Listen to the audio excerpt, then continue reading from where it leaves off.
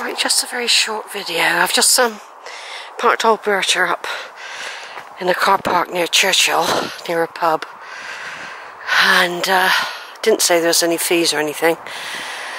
Then walked up a small lane, through a small wood, across a busy, I don't know if it's the A38 or it could be the A38, that road there, I'm not sure, but I know it's a busy road.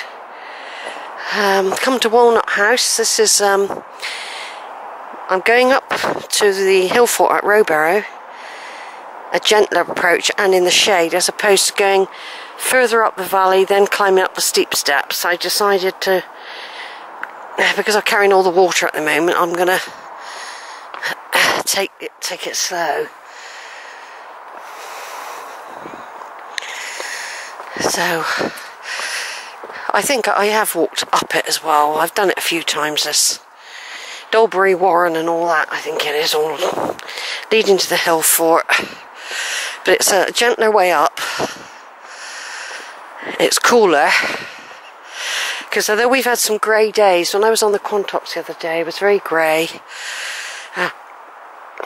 It's still beautiful, despite the greyness though.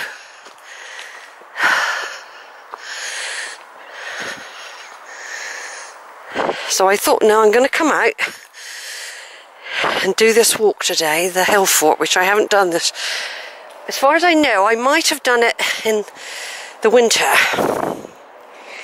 Anyway, this is Dolebury Warren Nature Reserve, Avon Wildlife Trust, securing wildlife and inspiring people. Dolebury Warren is a magnificent place for a walk at any time of the year, with views across the Mendip Hills and towards Wells.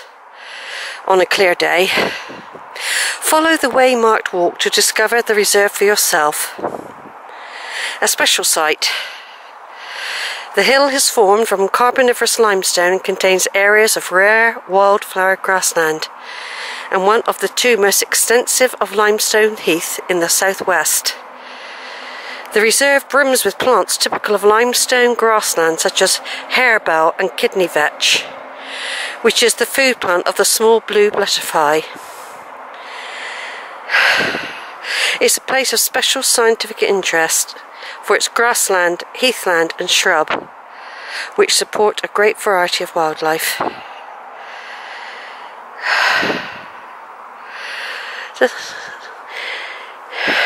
Did you know an Iron Age Hillfort was built here 500 BC, and the ramparts can still clearly be seen?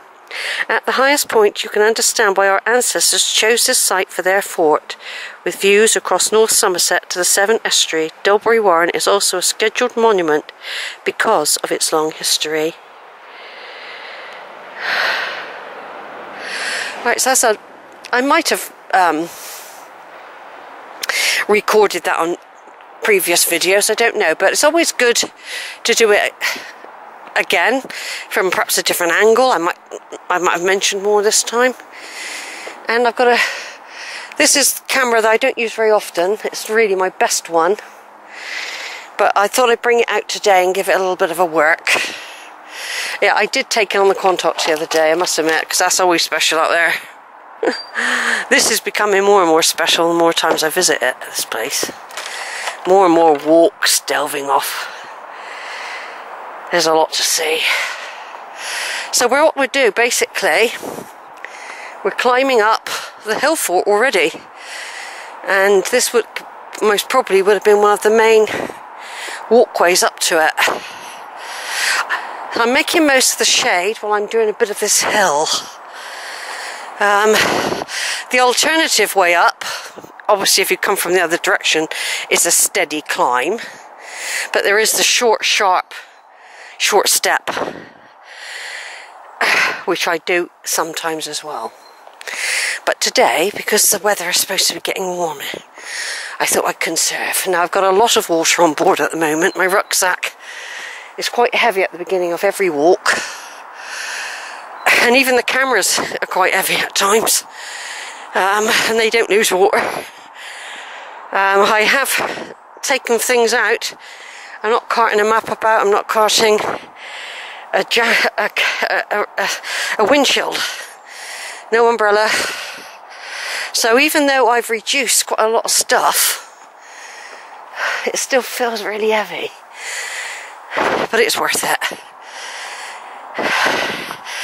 I'm doing this in preparation for my huge walk in a week or so's time, when I do the big hill over on the start of Exmoor. When I do that big hill over there near Minehead area, I will, Dunkery Beacon it's called. That will be the start of my new exploration further afield. And new churches. But I needed to get this done for this summer to make sure it's included in the 2018 summer walk. Normally I do a lot more mendips, and there'll be a lot more done in the winter when it's the no cows. But I do wonder whether they might keep the cows out as long as possible this time because of the heat wave and the lack of grass for them. That might be a possibility if the winters are getting warmer as well.